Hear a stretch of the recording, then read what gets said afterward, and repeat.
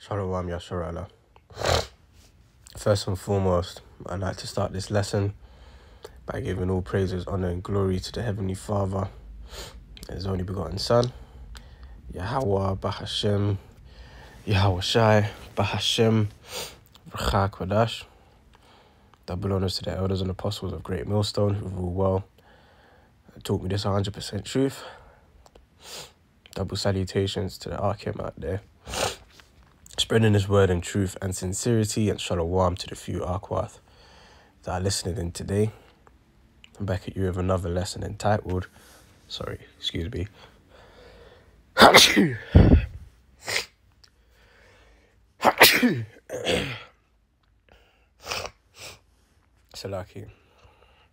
I'm back at you with another lesson entitled, This Devil Has to Go, man.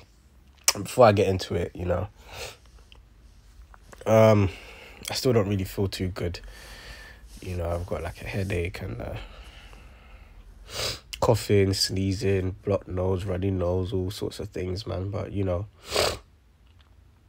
doesn't matter to Esau Edom.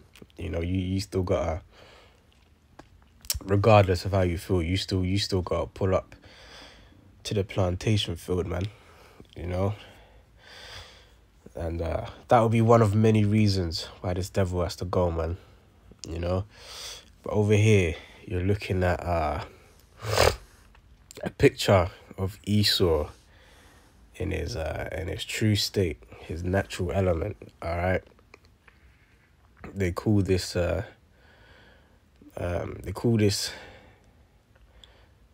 so-called creature a woodwose, WOODWOSE. But really and truly, this is just Esau in his true state, man. Remember, they're cave dwellers originally. O thou that dwelleth in the clefts of the rocks. All right, but these are the people that are ruling over us, man. And then you wonder why Esau Edom, he likes to, these devils don't like to have beards. They always like to have the clean shave, And ultimately, that's because they're running from their identity. They're running from who they are, man. This is Esau Edom. When we have them in captivity in the kingdom, we're going to be seeing them in their true natural state, which is just wild men.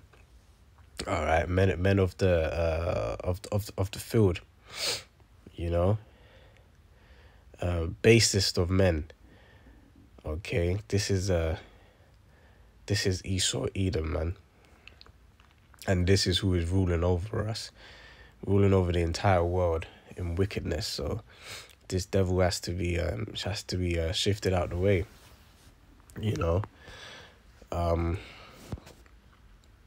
I'm gonna start off here in Genesis 27, verse 11, and it reads, "And Jacob said to Rebekah his mother, Behold, Esau, my brother, is a hairy man, and I am a smooth man." Because when you look at Jake, for the most part, Jake is, got the smooth skin. It really got too much hair. All right, and this goes all the way back to Jacob and Esau, man. It says, Esau, my brother, is a hairy man. All right, so we know that this is Esau in his true state, and then these lots go through the effort of getting a clean shave, shaving their skin, and so on and so forth to run from their identity, man. All right, but you can't deny the facts. Okay, but this devil has been ruling in wickedness for far too long, man. And as I said, according to scripture, they are the basest of men. Yet they have power over the whole entire earth right now. Okay, Job 9:24 says how the earth is given into the hand of the wicked, all right? And as a result, there's a lot of suffering, there's a lot of death, there's a lot of bloodshed, there's a lot of evil that goes on across the four corners of the earth, man. That's because the ruler of the earth, the current ruler of the earth is wicked himself, man. Okay. And this is one of many reasons as to why this devil has got to go. Okay, let's go to the book of Proverbs 29 and verse 2, and it reads, when the righteous are in authority. Who are the righteous? The Israelites. Okay, you Negroes, Latinos, and Native Americans who make up the 12 tribes of Israel, you are the righteous, man. Although a lot of our people follow after Esau, Edom's wicked vibration, so a lot of our people are wicked right now. They're in a wicked state of mind. Okay, but reading on, it says, when the righteous are in authority, the people rejoice. But when the wicked beareth rule, the people mourn. And that's exactly what we see going on, man. We got the whole world mourning.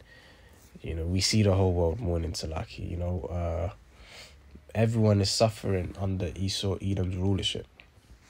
You know, wickedness and folly is set in great dignity under Esau, Edom's rulership.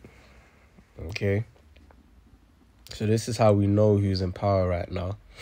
Because trust me, man, half of this abominable all this abominable shit ain't gonna be happening when Jake get into power, man, underneath Yahweh Shai. None of this wickedness is gonna be going on, man. Alright, but he's this devil's destroyed the earth, he's destroyed the planet. You know, certain animals he's brought to the point of extinction. And really, the funny thing is, Esau Edom, he's gonna get brought to the point of extinction after he serves 1,000 years of slavery under the Israelites in the kingdom. Salaki. Then Esau Edom is gonna be extinct. You know, so what does it say in the book of Job, chapter 4 and 7? No, not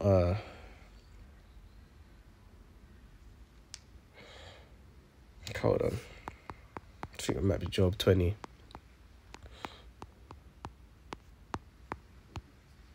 Yeah. Job 20 will start at 4.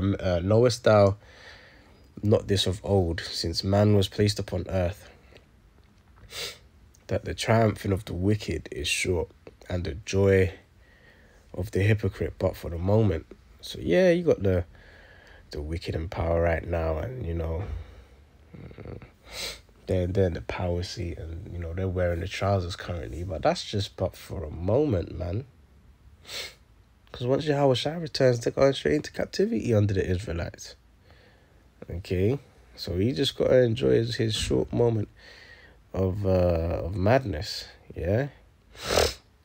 Verse 6, though his excellency mount up to the heavens, and his head reach unto the clouds, yet he shall perish forever like his own dung. They which have seen him shall say, where is he? Because, you know, after his 1,000 years of slavery in the kingdom under the Israelites, he's going to be done away with, man. Obadiah 1:18. He's going to be done away with, man. You know, so we just have to, as Baruch says, suffer patiently.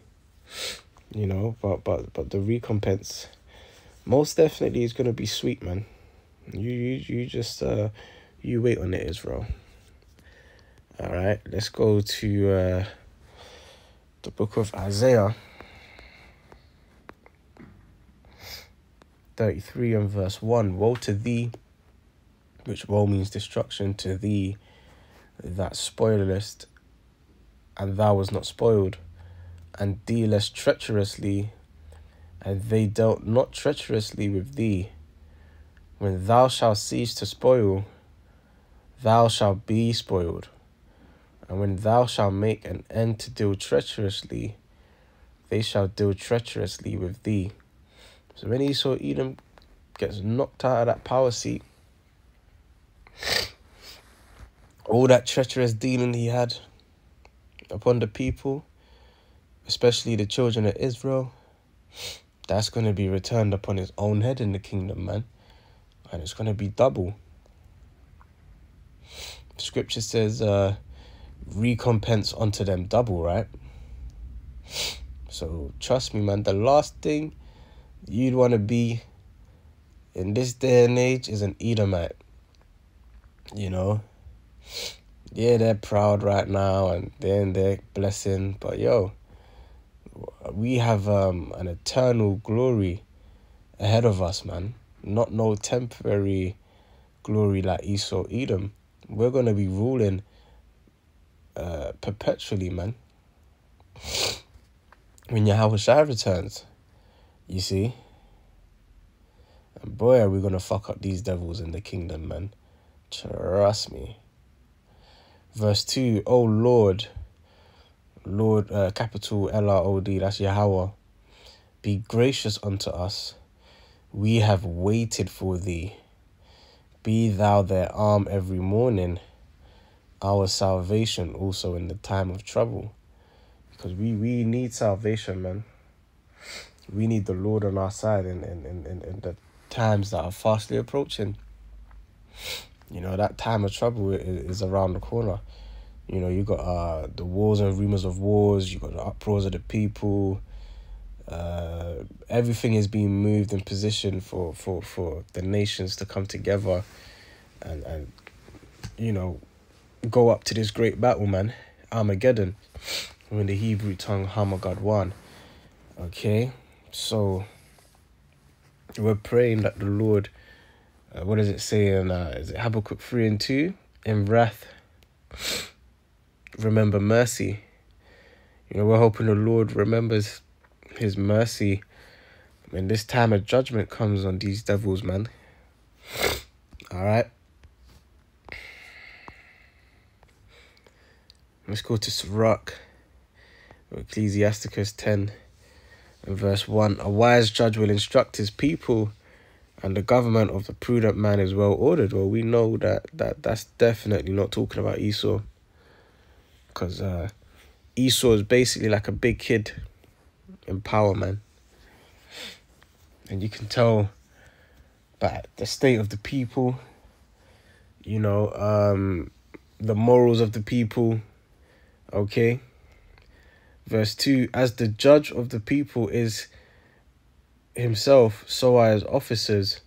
And what manner of man the rule of the city is, such are all that dwell therein. So yeah, because we have Esau, Edom ruling over us right now, you've got this world just operating in a wicked vibration. And they think that's cool, man. They love that they're operating in a wicked vibration. They don't want to get right. You know, the Israelites in the world, they don't want to get right with the Lord. You know, they want to be in that do as thou wilt spirit, man. You know. Verse 3, an unwise king destroyeth his people, but through the prudence of them which are in authority, the city shall be inhabited. You see, so having Esau, Edom in power, he's destroying the people. He's destroying life itself. You know, people be dying at an alarming rate. People be dying young, man. People's minds are in a state of complete wickedness. That's because Esau, Edom is in power right now, man. And this devil has got to go. You know, he has got to go, man, because he's proven to be more destructive than productive. Everything Esau, Edom puts his hands on, he destroys. You know, he's the harbinger of death, as Elder Apostle Gabar likes to go into. You see. Verse 4, the power of the earth is in the hand of the Lord, and in due time he will set over it one that is profitable. That one that is profitable is Yahweh Shai. And that's who we're waiting for, man, because we are pursuant to Micah 2:10. We know and understand that this is not our rest. This kingdom is not our rest, man, which is why we don't get any rest in this kingdom. We're operating under the wicked vibration of Esau, Edom. He dealing treacherously with the children of Israel, especially those of us who are in this truth. You know, so we're just waiting for Yahweh Shai's return, man. You know, we're waiting for one that is profitable to be set up over the people, which is Yahweh Shai. Okay, let's go to Isaiah 10.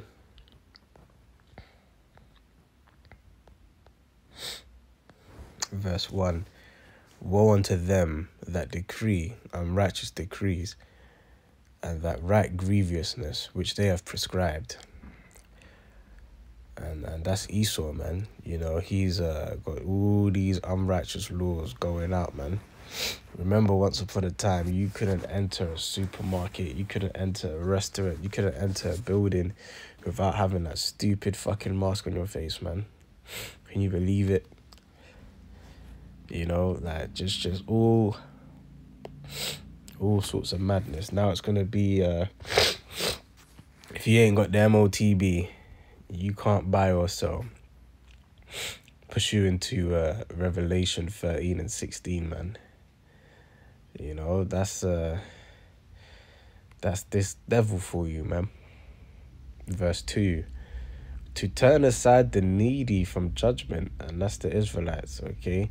And to take away the right from the poor of my people, that widows may be their prey, and that they may rob the fatherless. And that's what they're doing to our people, man. I believe it's the book of James 5 and 8, where it says, 1 and 8, where it says that we are kept back by fraud. You know, they've got this new monetary system, the paper notes, and that's pretty much what's holding us back, you know, because we are being kept back by fraud when the real money is gold, silver, and, you know, things like cattle, things you can actually barter. All right. Verse 3. And what will you do in the day of visitation and in the desolation which shall come from far? To whom will you flee for help? And where will you leave your glory? Because, boy, you see when the Lord pulls up on Esau, Edom, he ain't gonna be able to do nothing in his day of visitation, man. He's just gonna have to hold that judgment. Okay, and the thing is, you know, pursuant to Psalms 49 and 11, Esau, Edom, his inward thought is that his houses shall continue forever. So he basically thinks that his kingdom is gonna continue forever, man. He don't believe that he's gonna be knocked out of the power seat, yanked out of the power seat, man. But boy, he's in for a rude awakening, man. That's for sure. Okay, let's bring out this last precept, and I'm gonna close out, man. To like you for you know, just that whole sniffing, sneezing, coughing, and everything, man. But hey, man, Esau, Edom, he's polluted the air, man. You know, it's been raining a lot here in London, and you already know about the chemtrails, and you know, so it's affecting the health and the livelihood of the people, man. All right, but let's close out here in Jeremiah 49 and 12. For thus saith the Lord, behold, they whose judgment was not to drink of the cup have assuredly drunken. And that's talking about you Negroes, Latinos, and Native Americans, you Israelites, right? You was never meant to drink of the cup, meaning you was never meant to face the wrath of the Lord, but because of our sins and our transgressions, we did. All right, but look at all the pain and suffering we've gone through as the children of the Most High. So what do you think Esau, Edom, who's the wicked, is gonna have to endure, man? Think about it. Let's read it again. For thus saith the Lord, behold, they whose judgment was not to drink of the cup have assuredly drunken, and art thou he that shall altogether go unpunished? Thou shalt not go unpunished, but thou shalt surely drink of it. So Esau, Edom, as I said, pursuing to Psalms 49, he believes his kingdom is going to go on forever, man. But he's going to drink of the cup as well. All right? He's most definitely going to drink of the cup. And the scripture says, recompense unto them double, man. So the last person you'd want to be in these last days is Esau Edom, man, because he's dealt treacherously with thee, and he's gonna have to receive double for his treacherous dealings, man. So you don't want to be an Edomite in these last days, all right? But you know, fact of the matter is, this devil has got to go, man. Look at him, basest of men, as it says in Daniel 4:17. This ain't a man to be glorified, you know? But he's ruling over us, man. Fucking cave dwellers, man. You know? But that's all I have for this lesson, man. You know, hopefully this lesson has been edifying. Salaki once again. Like, you know, I'm a bit under the weather, but you know, Lord willing, the point was made, man. Until the next time, I say shalom.